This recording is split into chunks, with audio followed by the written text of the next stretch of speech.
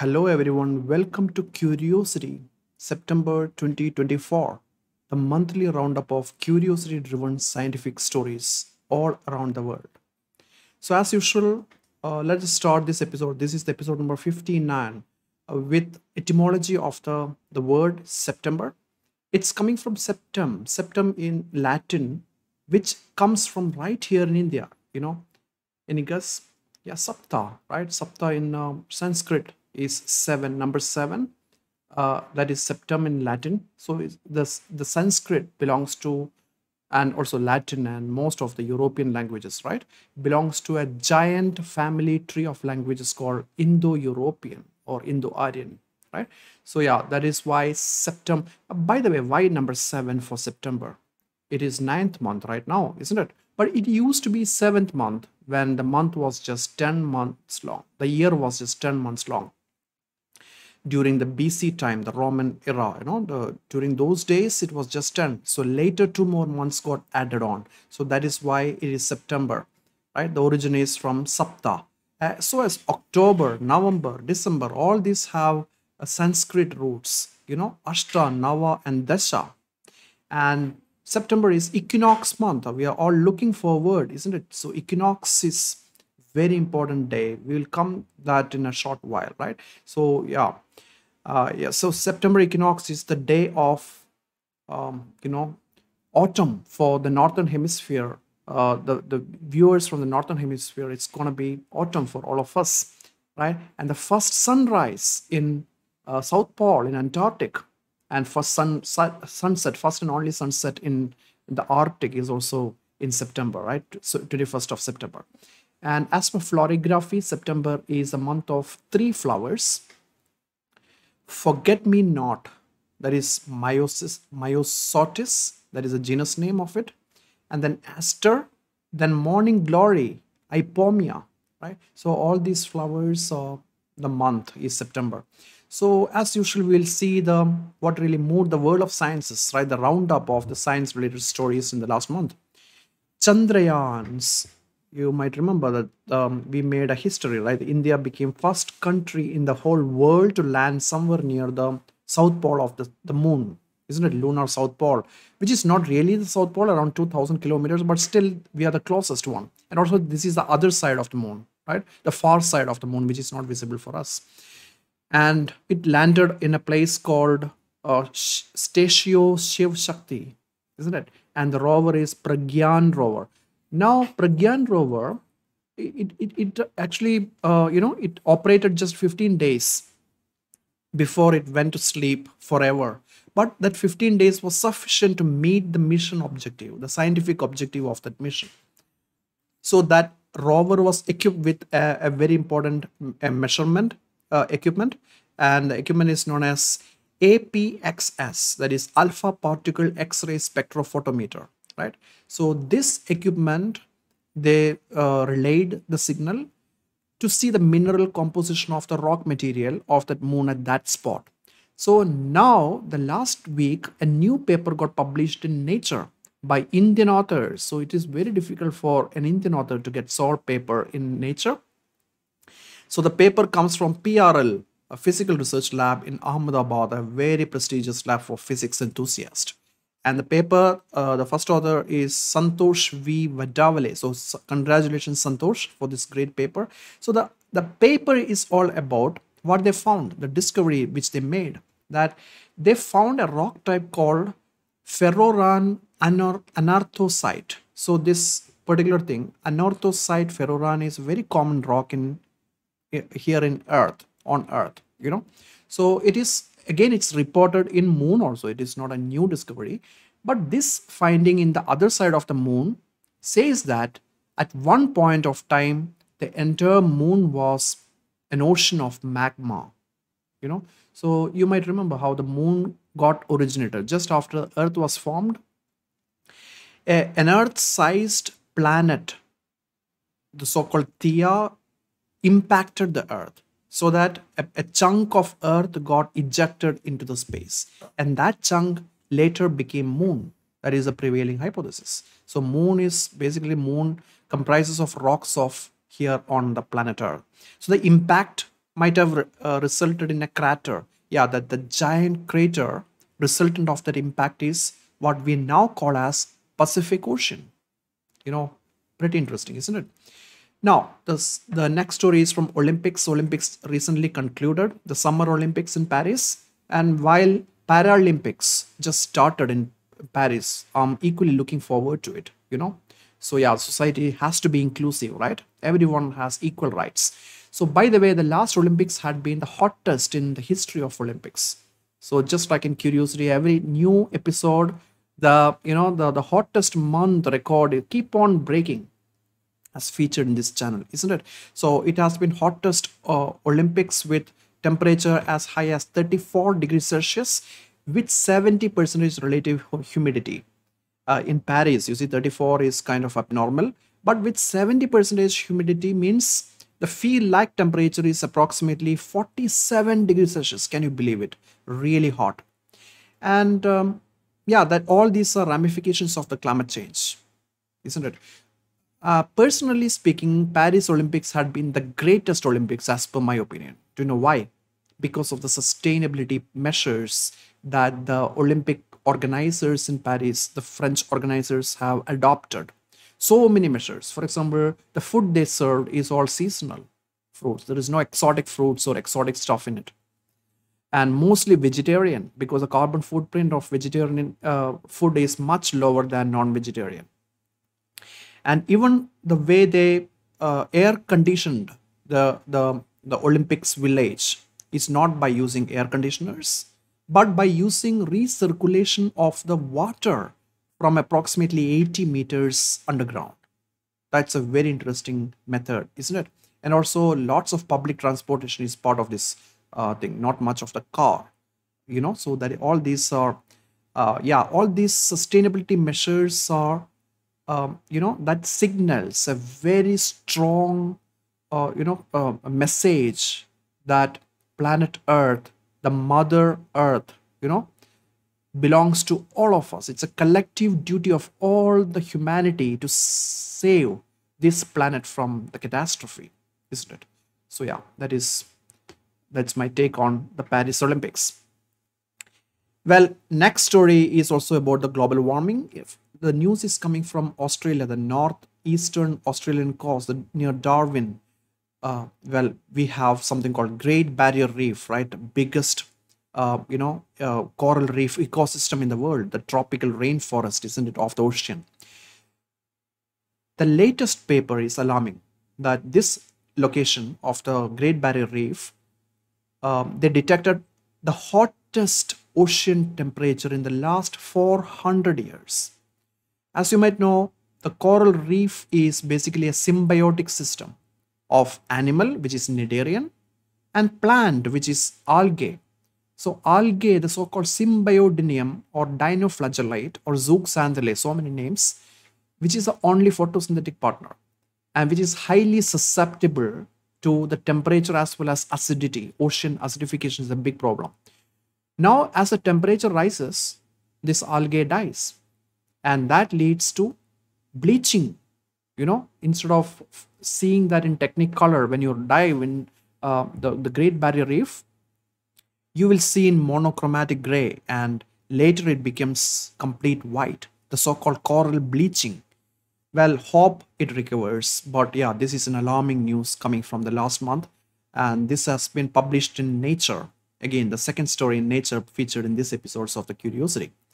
Next story is about heart attack. One of the overlooked measurement for a predicting factor, causative factor for the heart attack is diurnal temperature fluctuations. So those regions with max temperature and min temperature in on one day is extreme, like here in Bathinda where I speak from, right? Early days of summer, we have seen that the lowest temperature is around 10 degrees Celsius, while highest temperature is around 42 degrees.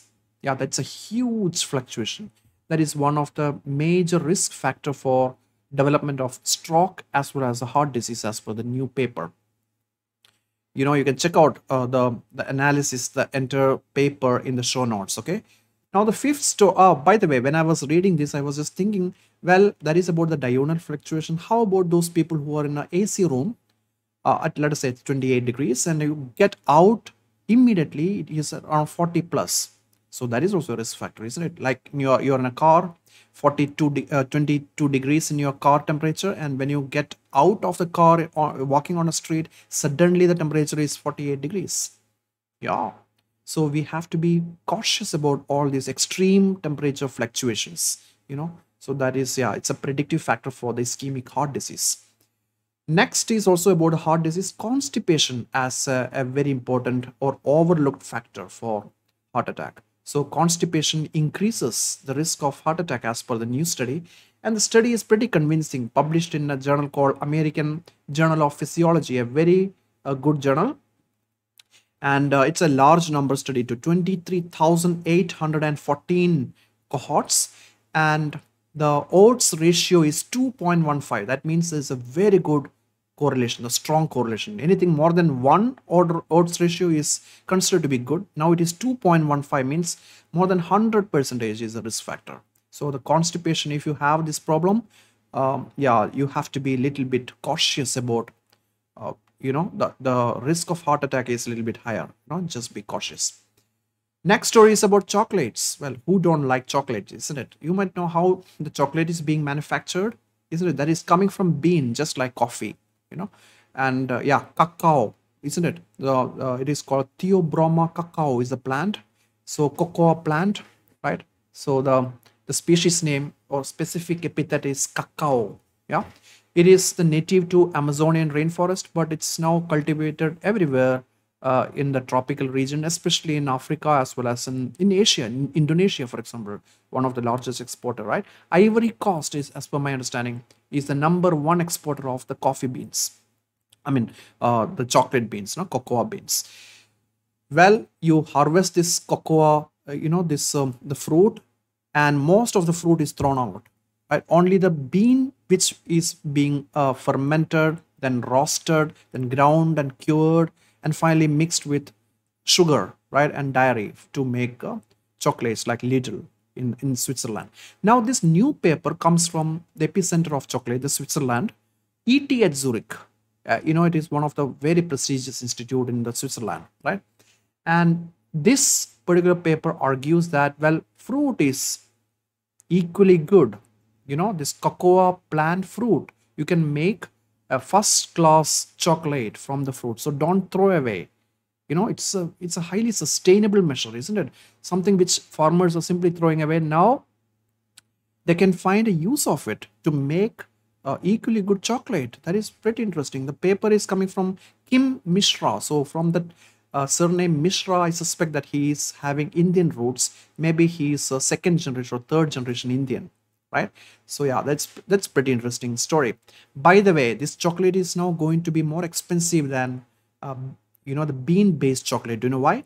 So if you see the chocolate that you purchase from the market, is the cocoa is very, very less. It's only for to give that taste they're adding it. Mostly it is sugar. So the sugar is already too much subsidized in the world, isn't it? That's why the chocolate is pretty inexpensive. But those new chocolate which is using these fruits are going to be more expensive because there is no subsidy for the fruits, isn't it?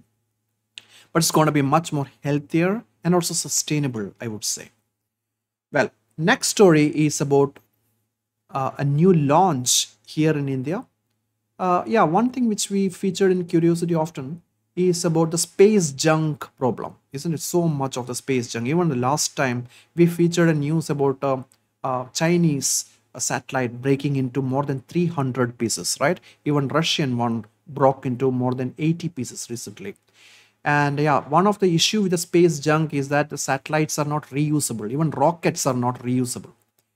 India launches a new rocket called RUMI, RHUMI 1, which is completely reusable. That concept, I really like it. Reusable hybrid rocket successfully launched somewhere near Chennai. The place is called Tiruvidanthai, near Kelambakam, near Chennai, near the ECR road, right? Very near to Mahabalipuram.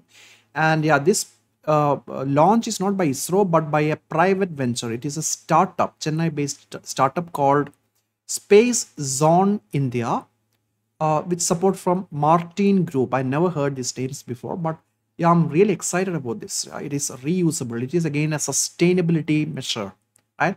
A strong message on the sustainability. Kudos to the team. It's a great news.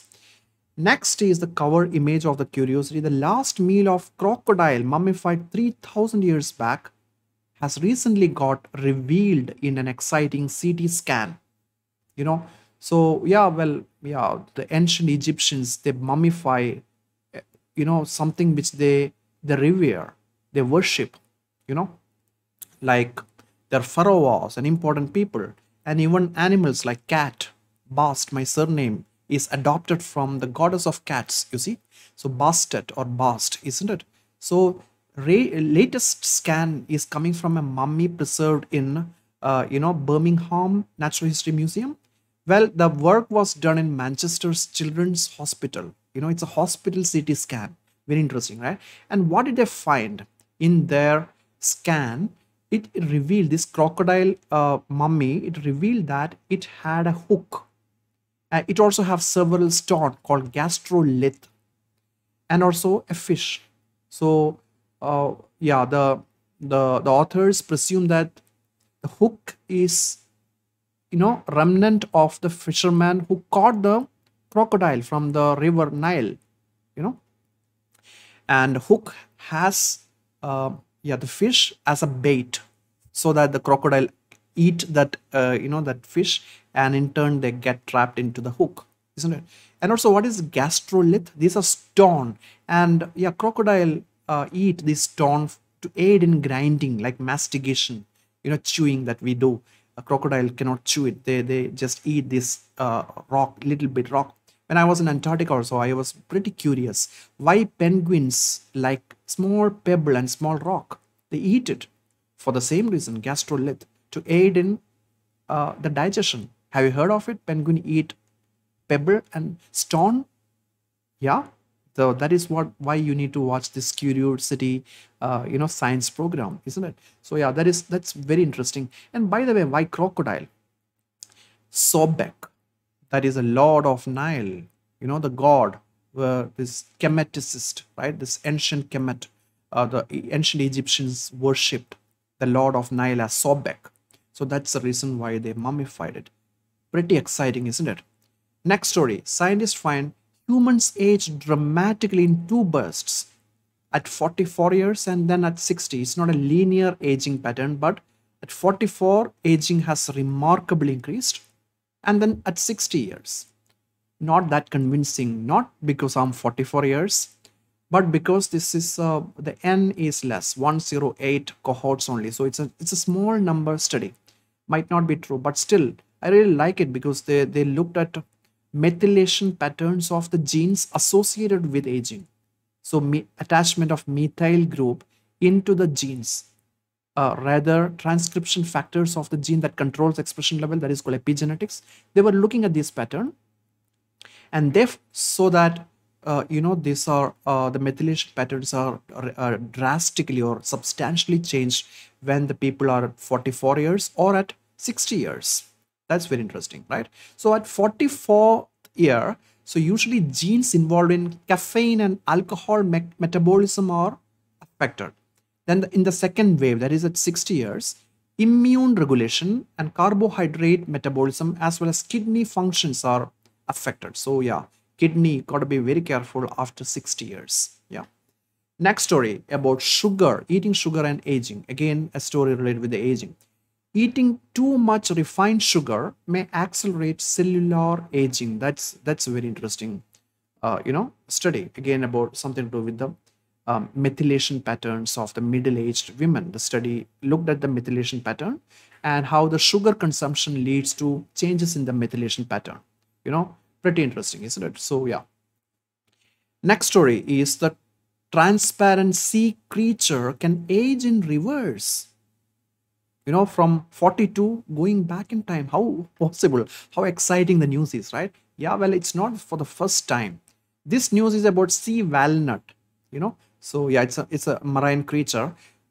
Yeah, but well, it's a third animal ever detected having this ability. So it's about fragmentation. A little bit piece of its tissue can regenerate the whole body. It's an amazing piece of cellular regeneration, isn't it? And yeah, so it is. Yeah, it's we are doing actively working on this for the human beings to the so-called stem cell therapy, right? So yeah, embryonic stem cell have this kind of potential for regeneration, but not to this extent though, right? So it's a pretty interesting paper.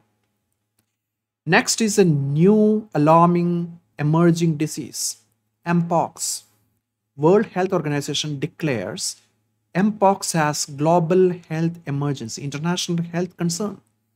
So, what is this mpox? Earlier, it used to be called monkeypox. It's a contact disease, you know. So, not like airborne, like in the case of COVID-19, it is an airborne, right? By sneeze and respiratory mode of infection. This is contact by touch or using the equipment, sharing the same utensils, or by sex, you know. Yeah, it's an STD too, right?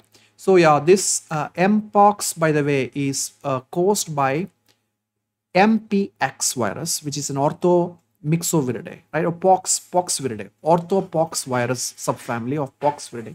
Same family in which the chickenpox and smallpox are in. It's a double-stranded DNA virus, just like, I mean, in the case of COVID-19, SARS-CoV-2 was single-stranded RNA, and that strand was positive strand. So this is a double-stranded DNA virus. And well, how to prevent it? We have vaccines. Yeah, science have already come up with the vaccines like Jynneos vaccine and Imvanity vaccine, not Invanity, Imvanity, IMVANITY. The two vaccines are already in the market. So yeah, and also minimize the close contact, including sex, right, with suspected, yeah, this one, right, or increasing the partners. All these are some of the logical measures to curtail this mpox disease. Well, fortunately, here in India, as per my understanding, no cases reported yet. But in our nearby country, Pakistan, yeah, there is one case. Well, coming to vaccine, there is an exciting news. Bharat Biotech unveils a new oral cholera vaccine developed in a partnership with Hilliman Labs. So, pretty exciting because cholera is, well, India is not a number one cholera affected country in the world. No, there are much more worse country, but still, yeah, it takes sense. It makes sense to be careful while traveling and while eating in some places with shady reputation, like street food, or having water from contaminated sources, right? So yeah, so for travelers, cholera vaccine is recommended. Not for everyone though, right? Frequent travelers. Yeah, I'm pretty excited about this new vaccine, so I'm considering to get this vaccine, right? By the way, I already took the vaccines for typhoid as well as hepatitis B, and also for this influvac, that is for annual influenza. So anyone can take it, right? You can, yeah, prevention is better than cure, isn't it?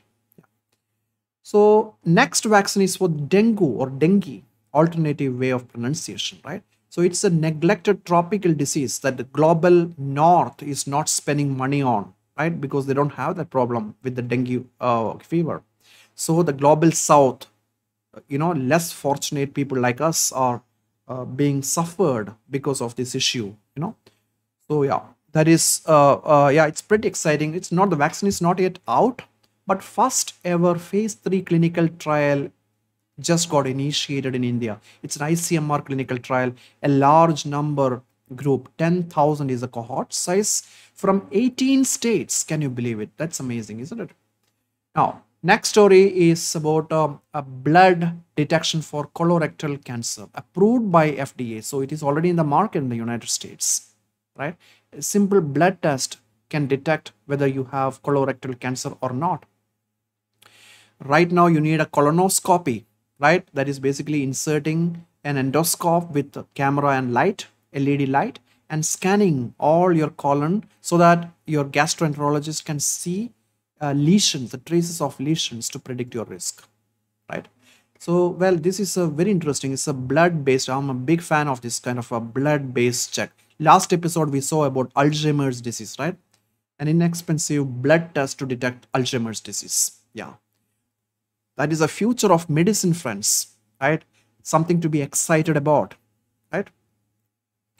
Yeah, next story is about asteroid impact. You might know about KT extinction event, right? A very important, a very famous extinction event, a Cretaceous tertiary. K stands for Cretaceous, is a German word, K, right? Cretaceous in Germany starts with K.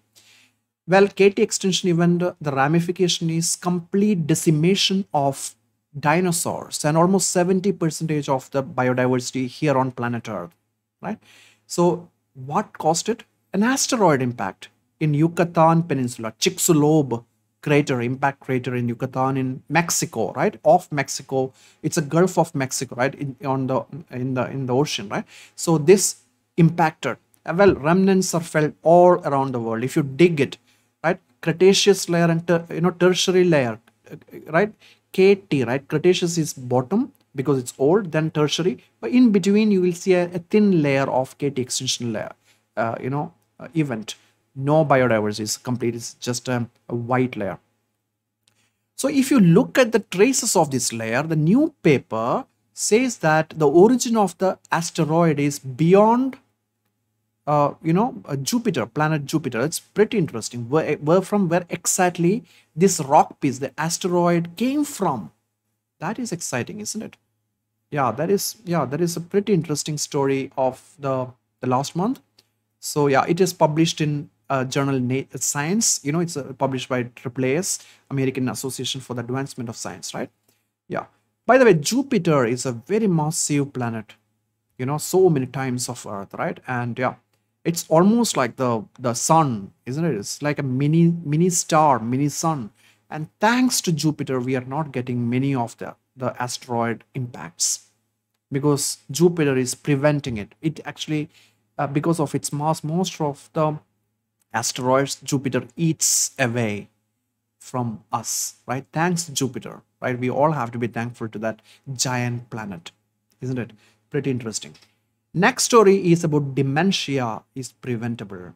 Almost 50 cases, 50% of the dementia cases around the world are preventable by lifestyle measures. In last episode of Curiosity, we were discussing about cancer, right? 50% of the cancer are preventable.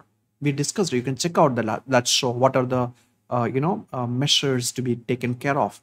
And now this one is about 14 possible risk factors. And if you curtail all 14, then the chance of developing dementia is substantially reduced later in life.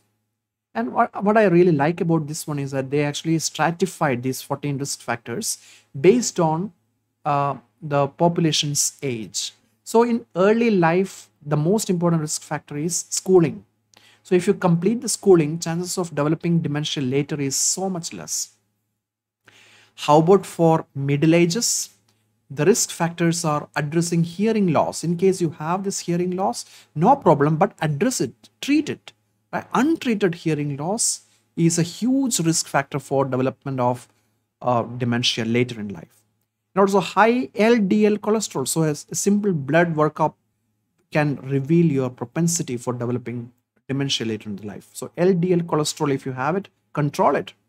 Yeah, statins are available in the market. Well, there are other ways to control the LDL cholesterols too. Depression, traumatic brain injury, like riding a bike without a helmet, that is a risk factor, isn't it? Physical inactivity, that means exercise is a great measure to prevent dementia. Diabetes, untreated diabetes is a great risk factor. Smoking, hypertension, high blood pressure, obesity, and excessive alcohol consumption, all these are risk factors in middle ages. And now later in the life, reducing social isolation, air pollution, right, and vision loss, untreated vision loss, all these are the risk factors of dementia. Preventable lifestyle risk factors for the dementia. 50% can be controlled. Fantastic, right? 18th story. Huge underground reservoir of liquid water has been discovered in the planet Mars. The paper comes in PNAS, another prestigious journal, Proceedings of National Academy of Sciences, USA. So this is the seismic data aboard the rover called InSight lander.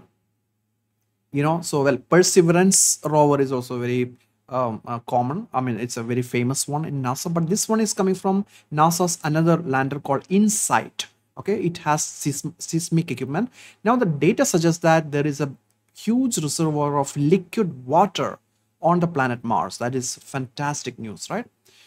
The planet wide liquid water. So wherever you dig, you can find liquid water. But how long you have to dig, how deep you have to dig, that is a catch. 11 kilometers to 20 kilometers. So digging by the future missions to Mars is almost impossible, right? To dig that deep here on planet Earth is also impossible, right? 11 kilometer. Come on, how is it possible? But still, it's pretty exciting news. Next story is about origin of life here on planet Earth, right?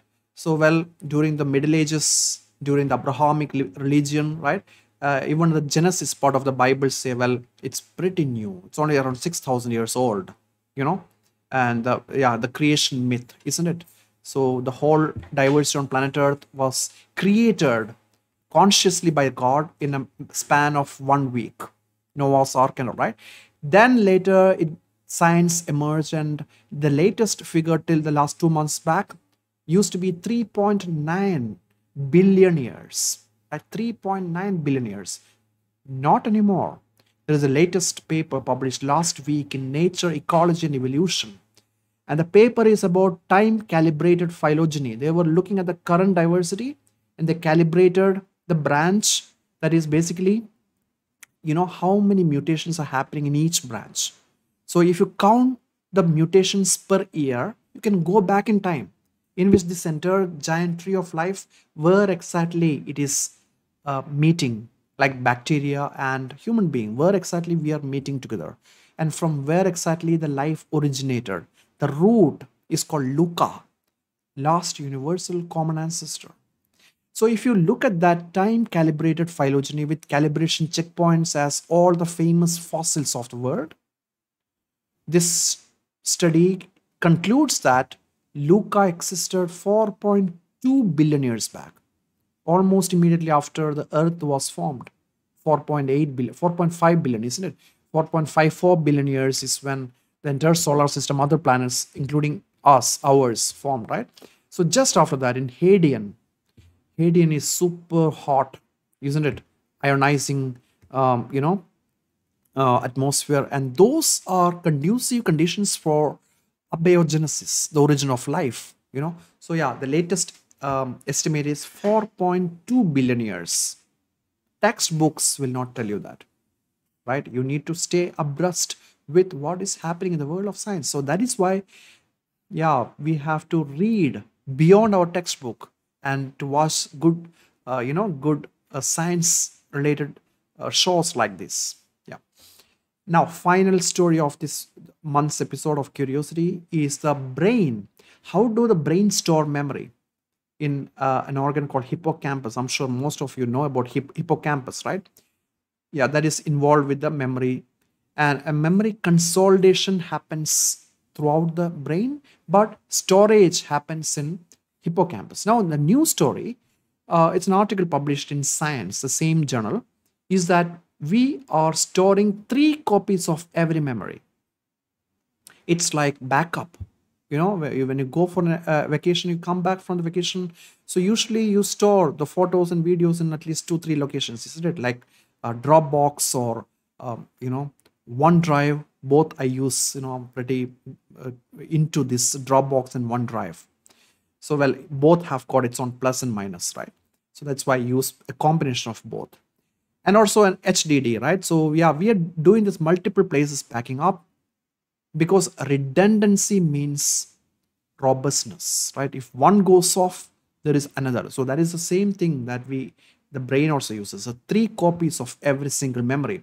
Well, the story is in a mouse model, but it could be very well applicable for human beings too. We have to wait and watch it. Well, by the way, please check the show notes for all the links of these articles.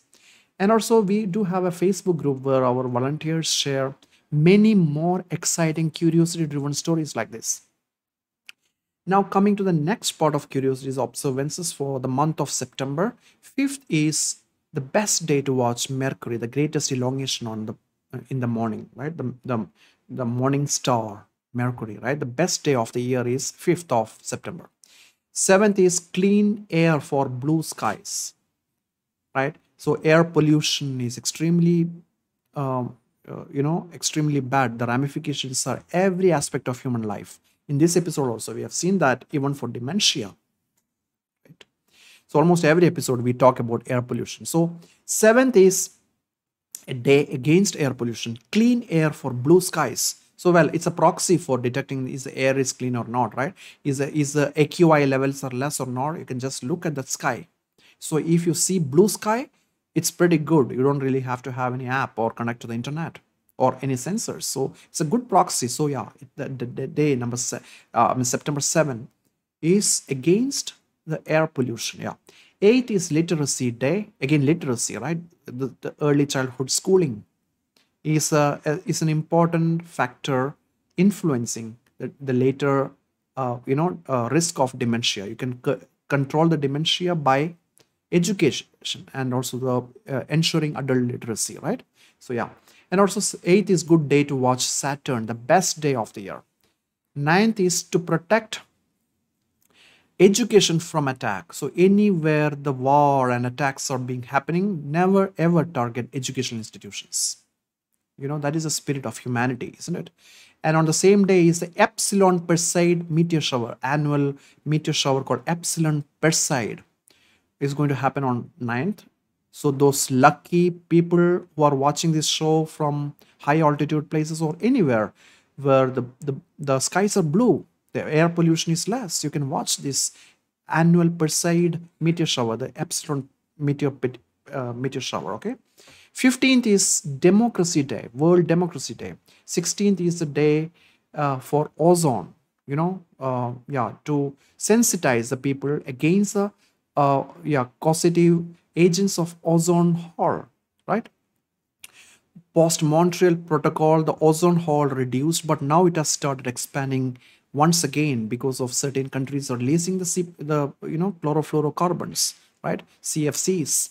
So yeah, many things we can we can do by changing our lifestyle. For example, if you want to buy a fridge or air conditioning unit, look at its refrigerant, right? So yeah, anything which has CFC, please don't do it, right? That has an impact on the ozone layer.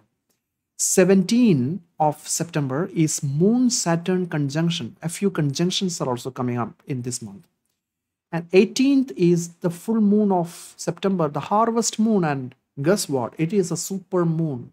There are only two super moon in 2024. The first one is September. August was not a super moon. Many media reported it is super moon, but it's pretty close to what can be considered as super moon, but it's not up to that super moon mark. But September is a super moon, okay? So yeah, so it's called harvest moon as per the American almanac. And the next one, the October, is also 17th. October moon is also going to be a super moon, the hunter's moon.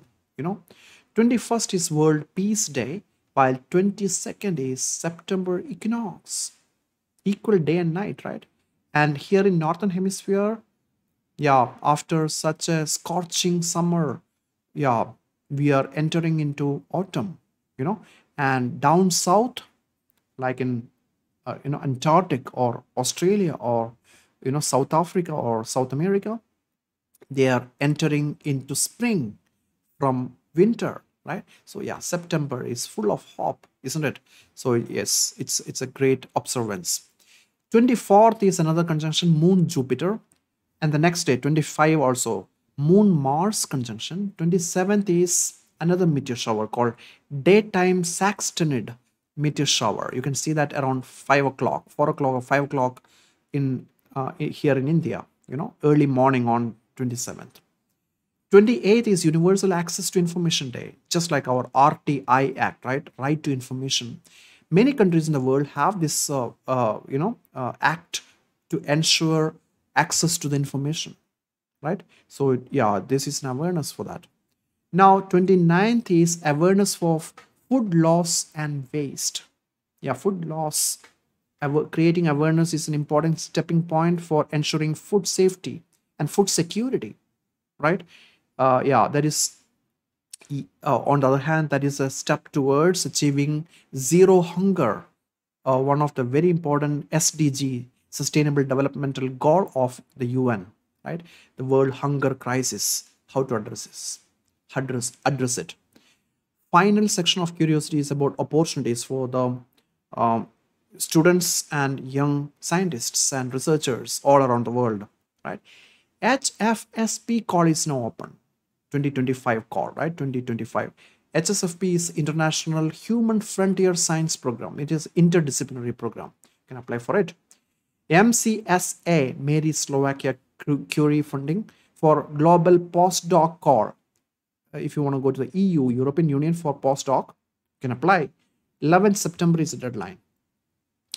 Call for applications for the International Atomic Energy Agency's Marie Curie Fellowship Program for providing scholarship to young women studying towards master's degree in nuclear-related subjects is open now.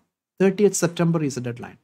So if you're a physics student and if you're a girl, a woman, you can apply for this program. Okay, so this is a special call under Marie Curie Fellowship. DAAD scheme is open now. DAAD, DAAD, right? It's a prestigious German research scheme, right, for the exchange program for the doctorate student. So if you are a doctorate student anywhere in the world, if you want to do a part of your doctorate program in Germany, you can apply for it. 21st October is the deadline. Call for applications for 2025 Organization for Women in Science for Developing World Elsevier Foundation Award in the area of inclusive health is open now. 16th September is the deadline. So if you are a woman and also from developing country like here in India or anywhere in the global south, you can apply for it. It is by Elsevier. It's a scientific publishing firm from Netherlands, isn't it? Yeah. Please apply for it, right? Next is Agarwal Prize for Young Scholars in Ecological Economics. A very interesting topic, ecological economics. Economics and ecology are pretty related. How many of you are aware of it? For example, there is a mental model in economics, a very famous model called portfolio effect. So if you have in your personal portfolio, the personal finance or mutual fund portfolio, whatever, the wealth portfolio, it makes sense to diversify. Don't put all eggs in the same basket, right? You just diversify. For example, a little bit on equity, a little bit on debt, a little bit on real estate or gold like gilt, right? Gilt like gold rather, and yeah, very safe investments like bond, isn't it? So diversification is very important for economics. Same for ecology too. Portfolio effect is an ecological concept too. So habitats with more diversified, lots of diversity, biodiversity is very rich. If that kind of habitat, if you compare with another habitat where biodiversity is very poor, like monocrop, like a paddy field where biodiversity is extremely low, right?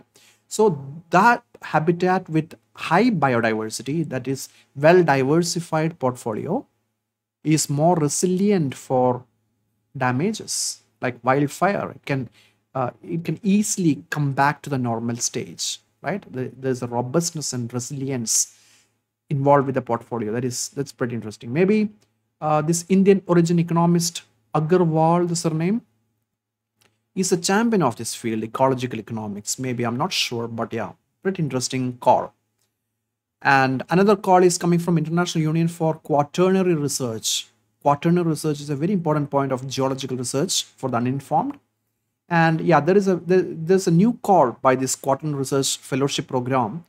This is to support early career scientists and scientists from low and middle income countries, including India, to gain international quaternary research experience at a foreign institution for up to 6 months, 3 to 6 months. Deadline is 15 September. Please check the show notes for all the links of every single opportunities and articles of this show, okay? And of course, there are several other junior research fellowships, project positions, and PhD position calls open. So as and when these calls are out, our volunteers post that in Facebook group, our Young Academy of India's Facebook group. And if you are interested to post your opening, you're welcome. I will definitely approve it. We will approve it. Okay. So that's it for the month of September. And I wish you let the month of September be full of curiosity. Stay open. Be childlike curiosity, your good friend throughout the month. So I will see you again soon with yet another episode of exciting curiosity driven news for the month of October. Right? See you soon. Until then, goodbye and please take care of yourself. And if you can, someone else too. Bye.